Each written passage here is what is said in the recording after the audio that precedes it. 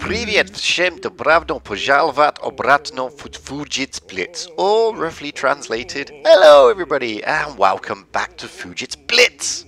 Now this is a subscriber requested video. It was requested by Lustim Itchim, who posted on my Chinu review yesterday, can I do a KV-3 review? So this is it. This is the KV-3, the Russian Tier VII Heavy. And it's a really underestimated gem. So this is what the tank looks like in Blitz stars. It's pretty squat. It's got effectively that enhanced KV-1 hull and a different turret. When I stick it into the armor inspector, as you can see, armor wise the turret is pretty thick, but the hull not so, although there's a few spots where it is pretty thick. If I put it against a Tiger P, which it will face, as you can see, it's not a bad side scraper. The panels at the front lower plate and the top are a bit penny, but the rest is okay.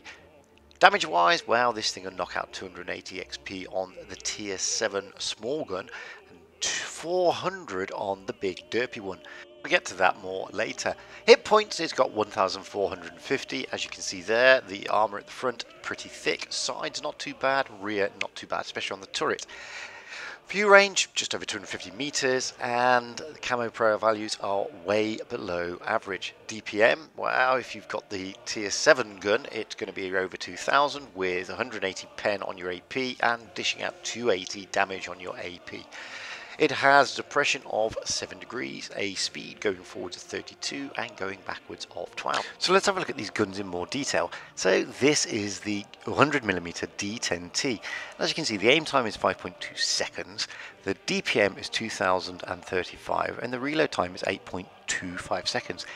Your damage output on this is, well, on your AP you're going to get 280, and on your APCR you're going to get 240, and the HE 350. Penetration values, however, are AP 184 and APCR 247. Now let's switch it to the Tier 7 derpier gun, and as you can see there, your reload time goes up to just shy of 16 seconds. Your DPM drops down to 1539.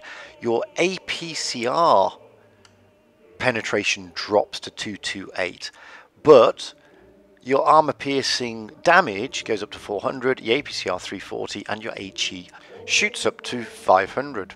Not shabby. This is the Tier 7 gun. So as you can see there, you know, you're getting a bit more. This is the 122mm D25T. So realistically, it's less DPM and you get similar or lower penetration. Now let's switch it up to the Tier 8. Well, this one, now your DPM goes down to 1744. The reload time is almost 14 seconds. You've still got the same pen in your AP. Your APCR still drops to 228. HE goes up, and you're still going to have 400 on your AP, 340 on your APCR, and 500 on your HE, damage-wise. Anyhow, this is me rolling out earlier with the Tier 8 derpy gun on Canal. Now, you know, I'm a bottom tier tank here, but I've got a derpy gun. A couple of things you need to know about the derpy gun. Yes, okay, you're going to churn out a lot of damage, but you're not going to do it quickly. That's the point. Don't forget, the pen on this Tier 8 derp gun is no different on its standard AP to the pen on the Tier 7 not so derpy gun. The Tier 7 not so derpy gun, therefore, whilst it does lower damage, it has an higher DPM and the penetration values are effectively the same, apart from on the APCR. It's lower on this derpy gun. That's not to say the derpy gun isn't fun. It is. But don't be fooled by the fact that there's a Tier 8 derpy gun with this tank and therefore it's the best gun. Load it. Because I don't think it is. I personally think the not so derpy Tier 7 gun is the best gun for this tank. And you will see the difference with the two, because the next one of the games I will play the lower tier gun, and you'll see how much more effective it actually is. So far I've done what, 1,116 damage in this thing. I've killed a tank, and I've been pretty okay. But look at the aim time on this thing. Now I've got to wait almost 14 seconds for the damn thing to reload. Okay, so I'm going to knock out about 300 and something damage, but that's not the point. I've got to wait quite a long time to knock out that damage, and I didn't knock out 300 there because the RU only had 200 left. And these two, the IS-5 and the Charioteer, are both, you know, they're both on very low hit points, 16 and 15 respectively. So what's the point of me having a big derpy gun? And this happens, boom! Oh my god, it doesn't pen. Now I've got to wait almost 14 seconds for the bloody thing to reload, just because I want to knock out 16 HP from this tank.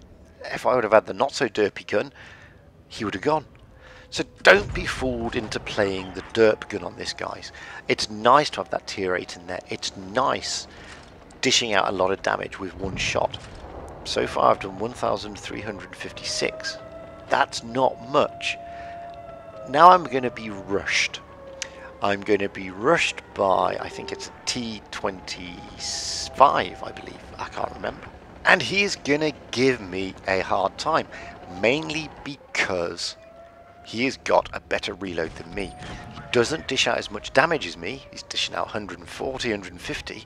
But because his reload is so much better than mine, he's going to give me a hard time. And look at this, he's already taken 2/3 of my hit points. I've taken almost all of his hit points now. I've left him on 26. Now I've got to wait the long time. And look at this, somebody's capping the base.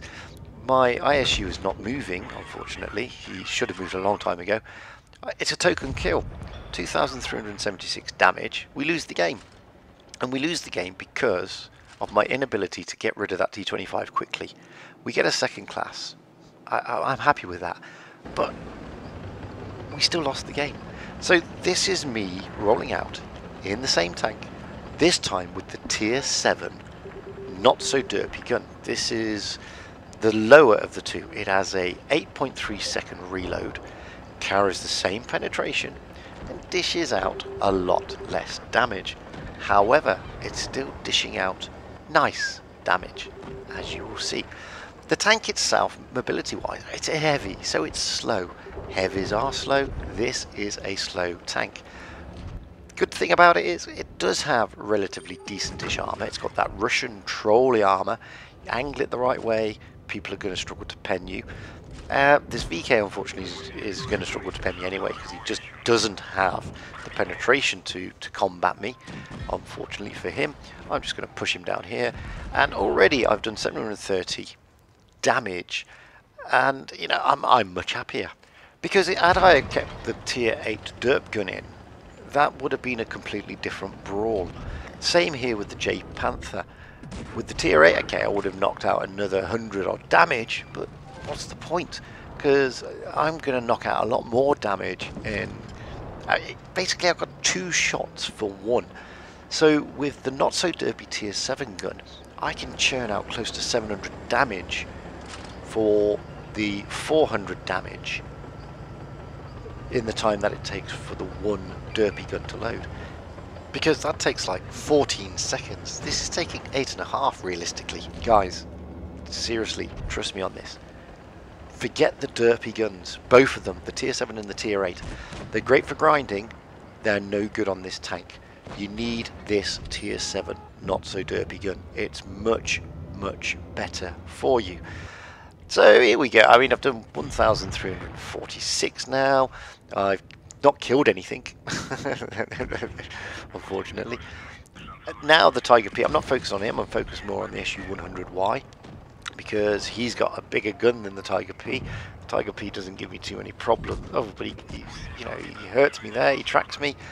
I repair the tracks stupidly, because they didn't need repairing, and that happens. He sets my engine on fire, and now I've got no repair kit.